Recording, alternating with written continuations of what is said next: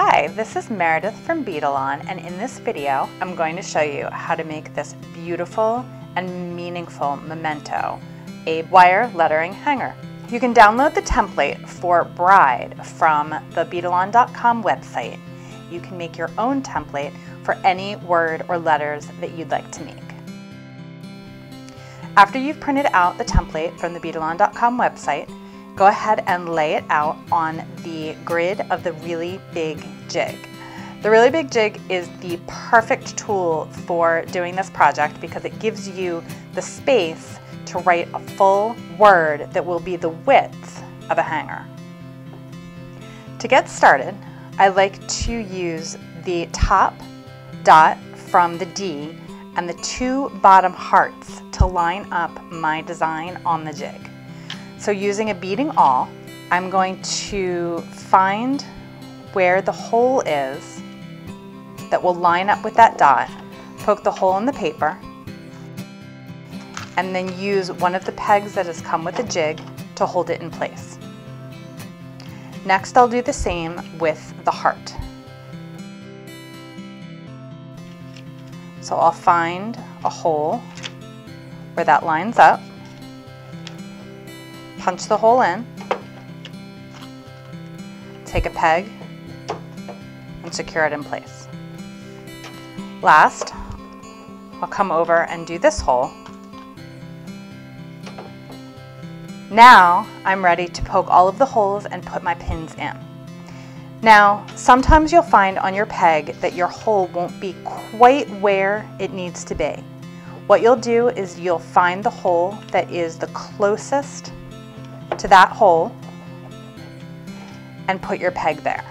Now I will poke all of the holes and place all of the pegs along the lettering in preparation to wrap my wire. If it's easier, you can poke all of the holes at once and then put the pegs in, or you can poke and peg as you go. So I can already tell I don't like where I made the hole for this peg, so I'm going to go ahead and make a new hole for it and move that peg over.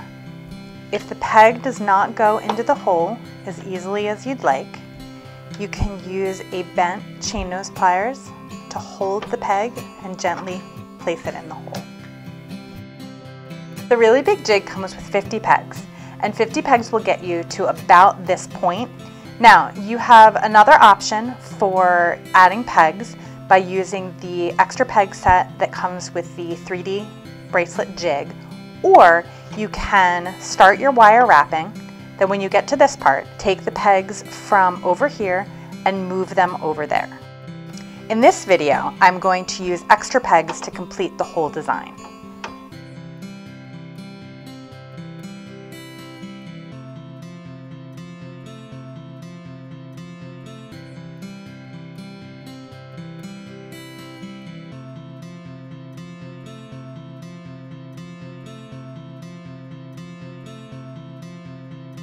Alright, now that I have all of my pegs in, I'm going to take a look and see if I like where they're all placed.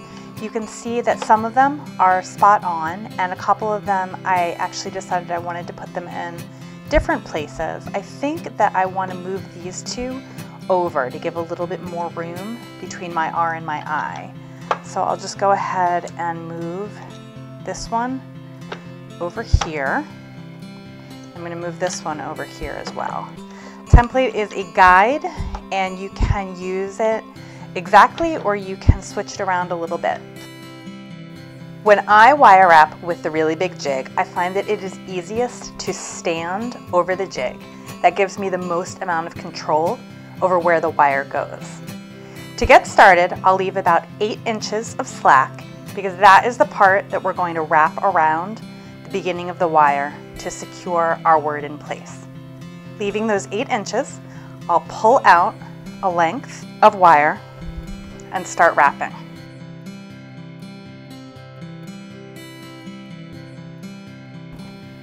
I want to make sure that that wire is as tight as possible around those pegs. And any imperfection or small bump I can work on later on when I'm doing all of the finishing.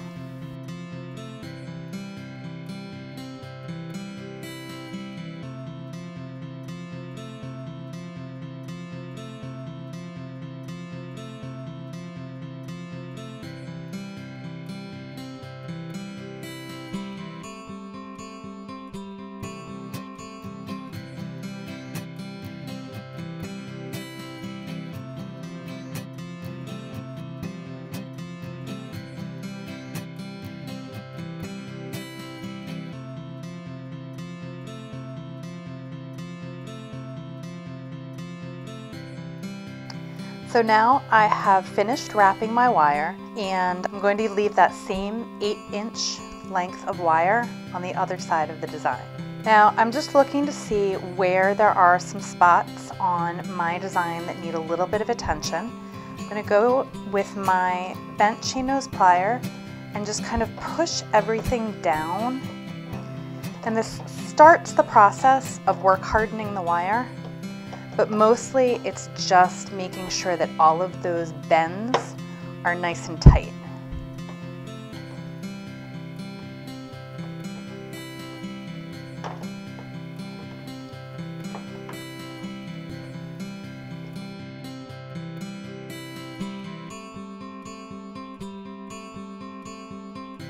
Now I'm ready to lift this off of the jig. I can use my fingers, or again, using that bent chain nose plier, you can just slide it underneath the wire to gently lift it up. Now here you can do a number of different things. You can leave it as it is. You can hammer it out to work harden it and texture it. You can use 24 or 26 gauge artistic wire to wrap the joints together for a little bit more strength. Embellish it with beads or with wire. Really, your creativity is your only limitation. Once you're ready to attach your wire lettering design to the hanger, you will lay it down. Make sure that it is centered or where you'd like it to be attached. And I think I'd like mine to be right and plain there. So what I'll do is I will take some chain nose pliers and make a 90-degree bend so that the bend will meet up with the part of the hanger that I would like to attach my wire to. Because I want the bride to be right on plane with the bottom of the hanger, I'm going to stand the hanger up and use that as my guide for where I want this wire wrapped around.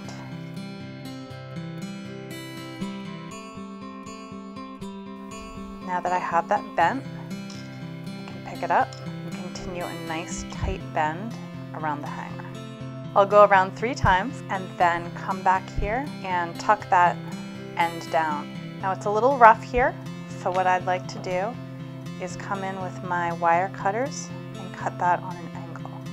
And what I could even do, this feels nice and smooth, but you could use a file to file that down very, very gently just to make it even smoother.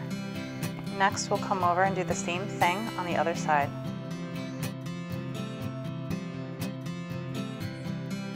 Now I've done 3 wraps to match my other side.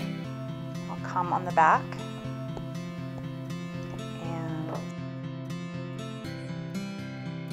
and now any parts that I want to fix or change, I can come in with my pliers or my fingers and kind of move things around to how I want them.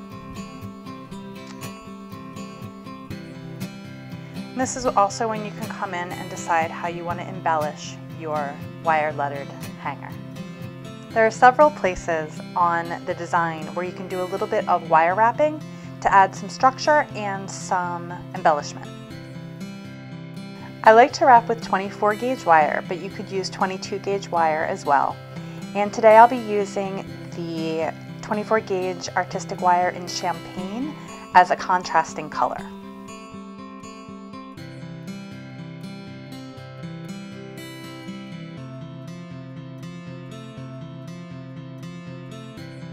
And I'll use my bent chain nose pliers to get a nice tight wrap here.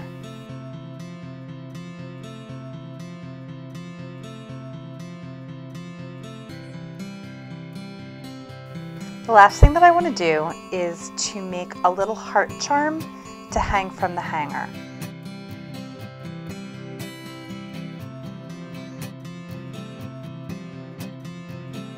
To do that, I'm going to attach a pinch bail to a heart drop, and I'm going to use the bead-on pinch bail pliers.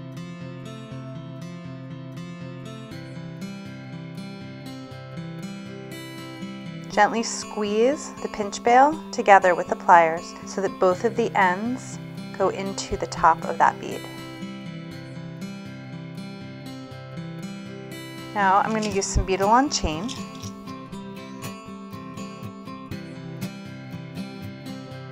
And cut a length so that on my hanger it hangs down right about here.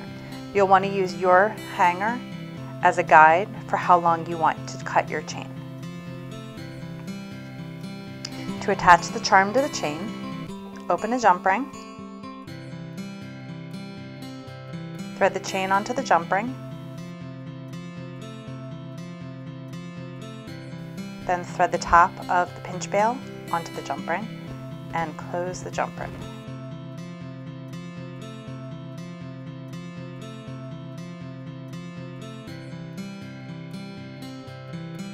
Now you can hang that chain from the top of the hanger.